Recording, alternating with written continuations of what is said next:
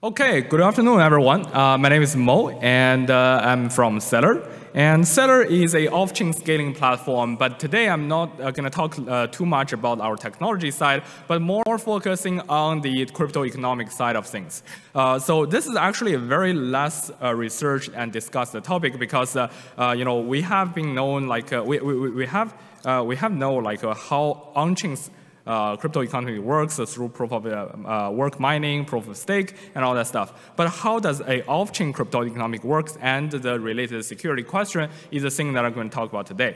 But before that, I just want to quickly announce that we just launched our testnet and SDK, and you can actually try out the testnet using our user-facing application called C-Wallet. You can download that at get.stellar.app. And we also have released SDK, and people have been already building on top of a Stellar with quite cool applications like gas fee options, off-chain prediction market, and all that stuff. So before I jump into the off-chain, crypto economic aspect, let me just give a quick off-chain scaling one-on-one, right? So I'm going to use the example of the most classic example of payment channel. So what is a payment channel is that if you have Alice and Bob trying to send each other money quickly, really quickly, you can do this. You can have like an on-chain bond contract where Alice and Bob both put $10 into it. And then after that, they can just quickly send each other money by passing back and forth something called a balance proof. What this balance proof is basically mutually signed agreement saying that among that $20, how much is belonging to Alice and how much is belonging to Bob. And in the end of the session, what's going to happen is that Alice can send this balance proof to this on-chain bond contract, and if basically Alice agrees, the fund will be distributed according to this mutually agreed bond proof. And it is possible that Alice can become malicious and send an older balance proof. You can see that the sequence number is 47, which means that the balance proof is actually a older balance proof. And the counterparty can dispute that settlement by submitting a more recent balance proof, and the channel will also settle correctly. And also you can do like multi-hop payment and even more complex stuff on top of this. But this is just a quick refresher of how state channel works in the simplest form of payment channel. So what Stellar Network is a coherent off-chain scaling architecture. We propose a complete layered technology architecture and also an economic construct. For the technology architecture, I'm not going to go through each of the detail here, but just a quick intro that we introduced in the lowest layer. We have something called C channel that is enabling not only off-chain super fast millisecond level payment, but also enabling off-chain smart contract transactions. And on top of a C channel, we build a extremely high performance, provably optimal routing algorithm that can route your payment instantly and with about 15 to 20 times higher performance than existing solutions. And on top of that, we build something called COS, which is an SDK and effectively a runtime system for the off-chain application to run. And that is kind of like the SDK we release. And if you have an Android phone, download that app, that is basically an instantiation or a reference design for the COS. But today, I'm going to talk more on the off-chain scaling's economic construct part. So off-chain scaling has a lot of promises to increase the speed of transaction, but there are several crucial challenges. For example, there are 3 challenges I'm going to talk about today, and I'm going to talk through each of the challenge and the corresponding solution that we are proposing in Stellar. So the first challenge I want to talk about is called state availability challenge. Come back to the same example of like a payment channel. Let's say you have two-party and on-chain bond contract. The most recent state proof that is mutually signed is numbered with 49, right? So now in state channel application or state channel platforms, there is a kind of an unrealistic assumption saying that you have to have every party online all the time, but it simply cannot be true. So let's say if someone goes offline, what happens now? Alice can become malicious and try to settle a state proof that is older but more favorable to Alice, and therefore Bob will suffer loss in this case. There has been the very initial work to solve this problem is to use a centralized monitoring service, which is a bad solution because the centralized monitoring service has a very strong incentive to collude with the malicious counterparty. And what about the trust-free monitoring service?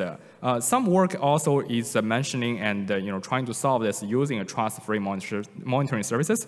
What the trust-free monitoring services look like, at least in the initial form, like this. So there is a third party who is like a watchtower that is helping you to monitor the state. And when you're going offline or doing periodically checkpointing, you just submit your state to this third party. Now, the difference between the centralized or trust-based monitoring service with this is that for this watchtower, it will also deposit like a trust bond or honesty bond to a contract. Now, if the analysts become malicious and try to settle a older state proof, this trust-free service is supposed to submit the most recent state proof for you on your behalf. If it doesn't do that, you can claim the honesty bond it put down on the blockchain later when you come back online because you have the capability to attribute the fault to this watchtower, basically. However, these trust-free monitoring services also have very significant disadvantages. First of all, it doubles the liquidity requirement for state channel network, right? So now it's not only the participant who needs to lock up liquidity in the system, but also the watchtowers or monitoring services also need to lock up liquidity. And in the worst case, it actually doubles the liquidity lockup for this entire system. And it provides a very heterogeneous interface for state guarding because you can have a different kind of asset. You can have Ethereum, you can have Bitcoin, you can have a different kind of ERC20 token. The corresponding asset that needed to hold in this honest bond contract is very diverse. And sometimes it's not even payment. It's something like an intermediate state of some state transitions, like a game. And it's even harder to figure out what is the actual underlying possible cost if a malicious party try to settle against you. And it is very obscure and expensive pricing model for the services because you need to kind of pairwise negotiate with the service provider what is the service pricing, and also the liquidity lockup makes the service inherently very expensive. And it involves very complex on-chain, off-chain interactions, and finally it provides a very, very rigid insurance model where you get X% back with Y price if the bad things happen, that basically if the watchtower goes away. So to solve all these challenges, we propose the Settlers State Guardian Network. So what State Guardian Network is doing here is a special kind of sidechain. And you stake Settler token into this sidechain and become a state guardian. Now, when you're going offline or as an IoT device trying to periodically checkpointing the states, you would just submit your state to the sidechain along with the payment. It's basically, let's say Bob is paying the State Guardian Network $5 for 5 hours, and that is $1 per hour income. And the first question to answer is how many state guardians will be guarding the state for Bob, right? So that is decided very efficiently based on Bob's income flow injection to this network versus the entire network's income flow. Let's say this entire network is receiving income of $2 per hour and Bob is paying $1 per hour. Then roughly randomly selected half of the state guardians will be guarding the state for Bob. And of course, each of the state guardian here is not like uniformed. Some state guardian may have more Settler token, and therefore they're more likely to be selected in this guarding process and therefore receive more fees, statistically speaking. And what this is really enabling is that it can provide a very uniform interface for state guarding, that the state guardian no longer cares what is the underlying state that is at stake. Right, so it can be a game state, it can be a payment state, it can be all sorts of state, as long as you're paying the state guardian corresponding fee. The corresponding number of state guardian will be guarding the state for you. Now, in operation, what this looks like is that let's say Alice becomes malicious and try to settle a state on the state channel contract. Then after the challenge period starts, each of the guarded state guardian will be randomly assigned with a dispute slot. And this is designed to enable collusion resistance among all these randomly selected state guardians. So let's say the first state guardian who is supposed to report in the first slot didn't do it, and the second state guardian does that, what's going to happen is that the first guardian will be kicked out of the state guardian network, and also the Stellar token stake will be slashed, and his fee and Stellar token will all be given back to the second state guardian who is like doing honestly job. So with this construct, as long as there is a one state guardian in this entire randomly selected set that is not malicious, the user state is safe. What if all state guardians are actually malicious? What if a worst come to worst? Then what's going to happen is that when the user later comes online, it can submit still an attribution of malicious behavior, because after all, this is sidechain, so the user can submit and prove to the main chain that he has already submitted the state to the sidechain early on. And all the state guardians who are malicious will be kicked out of the state guardian network, and the user will be compensated back with the Stellar token stake. So with this construct, what this really enables is a very flexible insurance model, right? So now it's user's choice to pay a certain amount of money for the guardian services, so that basically a certain amount of the Stellar token is guarding it for him. And what is Stellar token in a state guardian network is representing an income flow, basically. So now the user is not saying that, okay, I'm paying you X to get Y% back. Instead, the user is saying that, okay, I'm paying this level of fee, and in the worst case, I can get Stellar token back, and ignoring all the frictions, I can stake Stellar token and become state guardian and recover my loss. So here, it creates this new market dynamic that is, the user is ensuring with the property of how fast he recovers the loss, the potential loss. So this is like a kind of a quick overview of state guardian networks usage in solving the state availability problem. Now, the next challenge in off-chain economic design or off-chain economic security design is called connectivity challenge. So let's say Alice and Bob is playing a chess in a state channel, and there is some payment that is conditionally depends on the result of this state. Alice is trying to make a winning move in the state channel, application, and Bob is just rage quitting because like this is a winning move. If Bob signed the same state, he will be losing the game and therefore the state. So Bob is like just basically rage quitting. So now can we just in this case punish Bob in some way? Well, the problem is that we cannot. Because there's no way for Alice or Bob to prove to the blockchain that, or to let the blockchain differentiate among these three scenarios. The first scenario is, Bob rage quitting.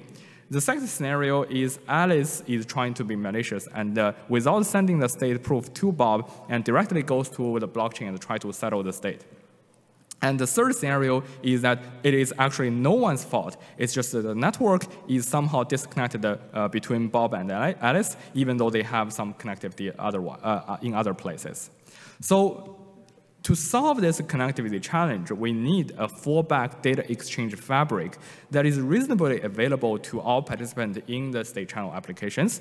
And it has the attribution capability of availability time that is saying that, okay, I have actually put this state into this data exchange fabric. It's just you haven't received it yet. And third, it needs to be cost effective. And fourth, it doesn't require a large amount of resources from the end users.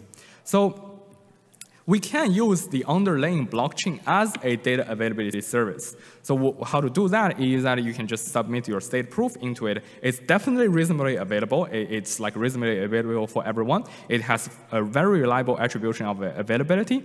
But the problem is that it incurs permanent on-chain storage. Therefore, it is very expensive. And it actually requires end user to have ON monitoring capability to keep monitoring the states to see who has like a disputed against him. So we actually, write on SGN for a second time using SGN as a data availability service. So it is reasonably available that because it is sidechain, we can like reasonably agree that everyone has access to this SGN, state guardian network. It has attribution of availability time because there is a constant, block rule that get committed to the main chain. It is very cheap off-chain storage, and the storage construct can be very flexible. That we can actually construct a continuous state pruning sidechain because not all the state is actually going to be there permanently. And it requires all log-n monitoring. This is also something that we did very recently in research. That is kind of reusing the plasma cache construct. That is for every off-chain smart contract, we have a kind of a leaf node in the sparse Merkle tree, and you can have the capability to only store all log-n state for each of the user monitoring its own corresponding states. So how it works is that basically, whenever which party goes offline, Alice will just submit the state proof to the state guardian network and wait for the timeout. In the case that Alice is actually malicious and trying to settle a state, against Bob, Bob will actually respond to the state challenge in the state guardian network as well under the same Merkle tree leaf. And if it is really the case that like Bob is rage quitting here, after submitting it to the sidechain and waited for the timeout, Alice here will actually trigger a 1-bit claim challenge with a money bond on the main chain. Basically, without actually deploying all the complex logic of the, for example, a chess game on the blockchain, basically saying that I win the chess. And like a very, very tiny state will be put on chain, and also with a bond to challenge. Now, because of this state guardian network existence, even if Bob here is responding to the challenge with also money bond, what's going to happen is that Alice can therefore get the state availability attestation from the sidechain to the main chain, and therefore the challenge will judge Bob to be losing the challenge. So basically, using this sidechain as a data connectivity fallback layer, we can actually have a relatively reliable attribution mechanism for this data connectivity challenge in off-chain scaling platform. So just to summarize that, we just talked about the state guardian network, which is a compact sidechain. It has decentralized trust. We have the collusion-resistant mechanism built in, so that only if all the selected state guardian are actually malicious, the user's stake will be at risk. And it provides a very simple and unified interface. There's no additional liquidity lockup in this entire process because people are locking up the seller token instead of the actual liquidity. And seller token is denominated as kind of like an income flow or future income flow for this state guardian to do work. So the seller token here is working like a work authorization token. And enables a very flexible economic dynamic and very efficient service pricing. And because it's just a one-direction price deciding factor that is, okay, I'm submitting my state to this state guardian network, and I can choose whatever price I want to the level that enough state guardian will be covering for my state. And it can also be used as a data connectivity fabric to solve the data connectivity challenge. So, another thing we want to talk about is called the network liquidity problem. So in this state channel applications, to establish state channel, you need to have like an on-chain bond deposit. Right, so it is fine for end users to do that because for end user, as long as it is opening a state channel, the money is his, he will just like deposit the bond into the state channel. Now, it is actually pretty hard for a off-chain service provider, which is like the blue dot here, to source all these capitals to open a lot of channel with a lot of end users. So this problem is quite challenging because for many people who has the capability to run a reliable off-chain service infrastructure, they may not have enough liquidity to do so. For people who have enough liquidity, they may not have the business interest or the technical capability to run that service. And that mismatch is actually causing a very slow adoption to this entire architecture.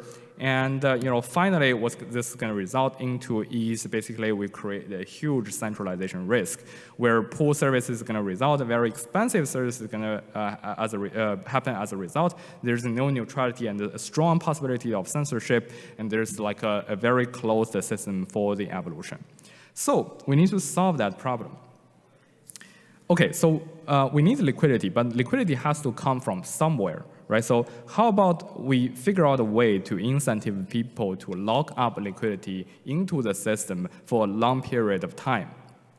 To enable that capability or to enable that possibility, we introduced something called a Proof of Liquidity Commitment mining. And for Proof of Liquidity Commitment mining is kind of like a virtual mining process where you say that, okay, I'm willing to lock up 10 ETH for 3 years for nothing but, for this process of backing Stellar Network as a potential liquidity thing. And someone is locking up like some other amount of ETH for a certain amount of years. And there will be newly generated Stellar token will be distributed proportionally to the virtual mining power. Now, what is the virtual mining power is basically a product of the amount of liquidity and also the time commitment. So, basically, if you have a long time of commitment and also a large amount of liquidity committed to the Stellar network, you will have a larger mining power and therefore getting more and more newly generated Stellar token. And now we have a stable and abundant liquidity pool locked in for Stellar. Let's try to use them, right? So let's try to use them. So to use them, we introduce some mechanism called liquidity backing auction. So what liquidity backing auction really is a mechanism for the off-chain service provider to crowdsource liquidity, right? So for example, an off-chain service provider may say, okay, I need 100 ETH for 30 days with maximal acceptable interest rate of 1%, and people can just bid on this contract. Right, so someone will say, okay, I'm waiting to lend you 100 ETH for 0.5% of interest rate, and I have 10 Stellar token. I'm willing to log into this process. Someone is saying that, okay, I'm willing to lend you this for 1% of interest rate, and someone else may say, okay, I'm willing to lend you 0.5, which is the same as the first guy, but has more Stellar token. It is he's willing to stake or locked into this auction process. Now, what's going to happen is that we'll rank it by the interest rate, of course, first, because we need to be incentive compatible for this off-chain service provider who wants to select the lowest interest rate.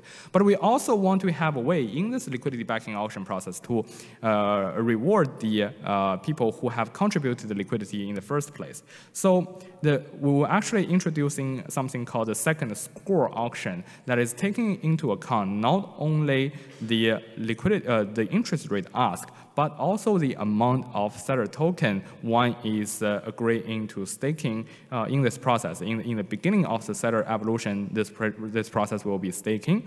When all the Stellar token is mined during the mining process, this will actually burn Stellar token. And this is the second score auction, so that the winner of the auction only need to adjust the score to match the loser of the auction. And we have a very detailed game theoretical analysis of the auction process to make sure that it is truthful in the game theoretical sense.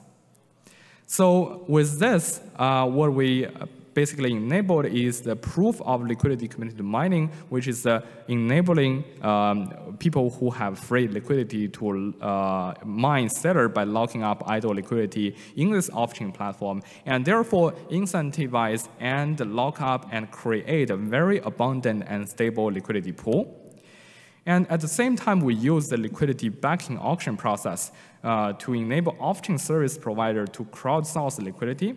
And at the same time, we treat the Stellar token here as a role of kind of an airline frequent flyer mileage.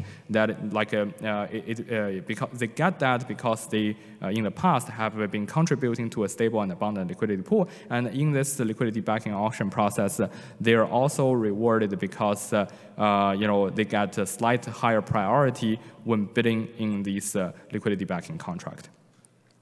And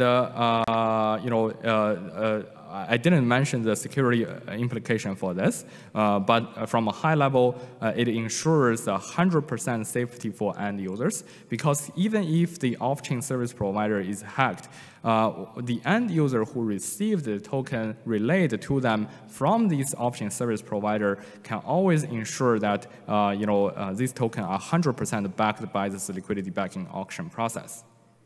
So yeah, so that is, if you think about it systematically, the proof of liquidity commitment mining and liquidity backing auction here is to lower the barrier to bring on-chain state changes to off-chain state by enabling a more liquid and easier to operate network. And the state guardian network here, which solves the data connectivity and also the state availability problem, is a layer that is trying to enable the capability to safely bring back the states from off-chain to on-chain if necessary. So the entire Settlers C economic construct complete this entire off-chain ecosystem by enabling this full circle. So just as a closing remark, that we have released the first gateway to Settler Networks SDK, and in this wallet you can actually use instant payment, which today can already be 1,000 and 2,000 times faster than on-chain transactions with zero gas fees. And also you can use this for some very fun off-chain smart contract games, which is the first ever support that we support. So, okay, so that's just a quick introduction of how we are thinking about off-chain economics, crypto economics, and also especially the security side of things. So any questions? I still have some time, so any questions you guys want to ask?